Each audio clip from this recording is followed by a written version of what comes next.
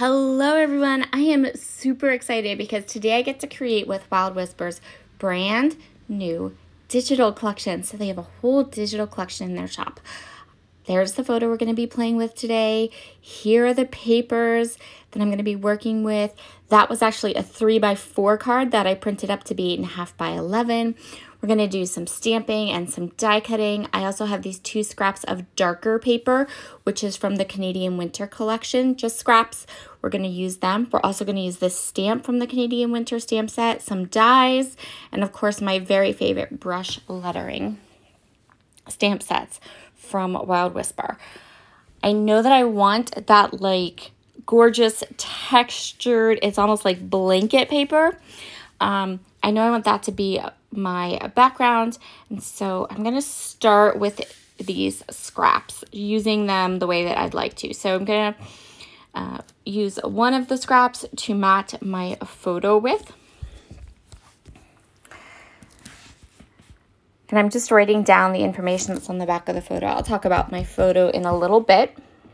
So the other darker scrap here, I'm going to cut all of that, use it all up, and I'm going to create some die cut snowflakes for my page. And I'm also going to do some die cut tags with some of the other pattern papers that I went ahead and printed. So here are the tags, 2 tags, all of my snowflakes. And then I also pulled out this beautiful like white frayed May Arts trim. This trim is one of the add-ons from Spiegel Mom Scraps for their pigment splash release. And I thought it was so pretty and just perfect to fill out these tags, and it added just a bit more texture than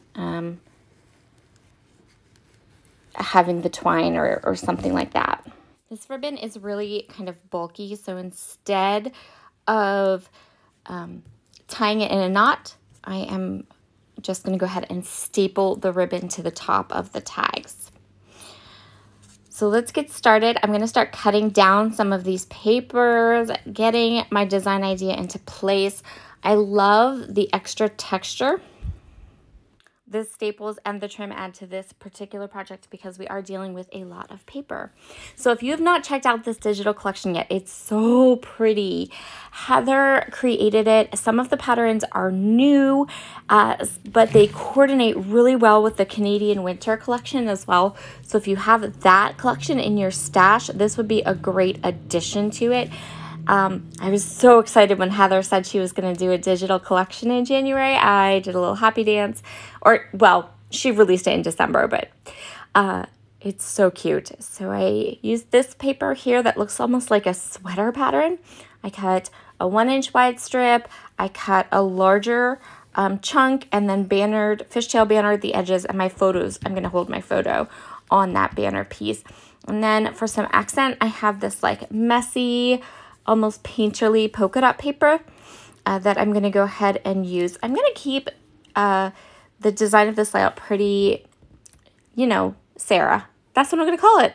This layout design is very Sarah. So I am adding a strip at the top with that polka dot paper, and then doing the same thing here at the bottom, the banner, and then that strip, and then my photo. So as I get all of my elements here together and decide what I'm going to be doing, I'm going to go ahead and talk to you a little bit about my photo. I'm also going to be doing some stamping once I figure out the placement of a couple of things here. I'm going to use my Big Misty for my stamping today. So I went through my photos. I keep all of my photos in a photo box. And my plan for my photos was to weed them out. So I decided I would go through all of my printed photos, just throw away the things I've already scrapbooked, throw away the ones that I maybe, decide I don't want to scrapbook. If you've ever done this, you know that it was a huge disaster. And what I actually ended up with was throwing away no photos and a stack of old photos that I want to re-scrapbook with new products just for the fun of it. Yeah, that didn't work out so good. Anyway, but that's okay. I guess we'll just go with it. I don't mind re-scrapbooking older photos, especially if I've already paid money to have them printed and they're sitting here in my scrap room. I don't tend to go and like reprint old photos ever, but you know, these were already printed and done and sitting here in my scrapbook room. So why not? So this photo is of my youngest son, Logan. This photo was taken in 2007, so he was 8 months old. And I just felt like this photo was so warm and cozy and cuddly. It was taken in February, so it's a winter time of year. The blues matched so nice, and I decided that I really wanted to re-scrapbook these photos with these products.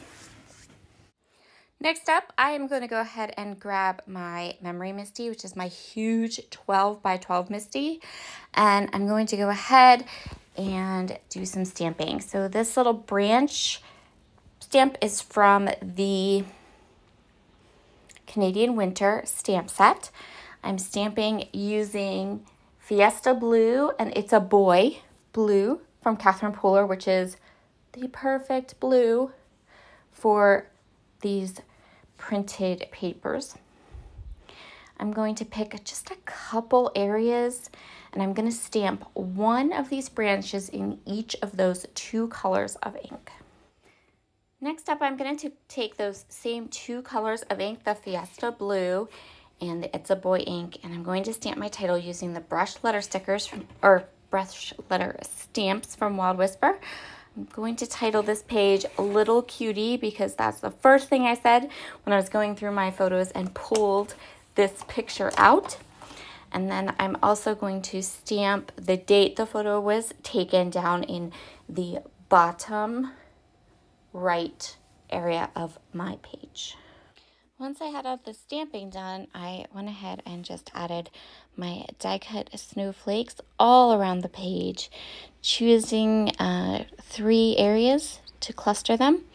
1 around my tag, 1 at the top, and then 1 at the bottom. And you can kind of see how I had put those branch stamps in such a way that I could then layer 1 of those snowflakes right on top of them. So once I have these all glued down, that's going to finish this page off.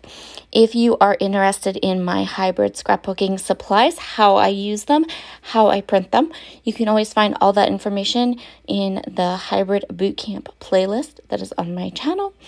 And I will see you all again very soon.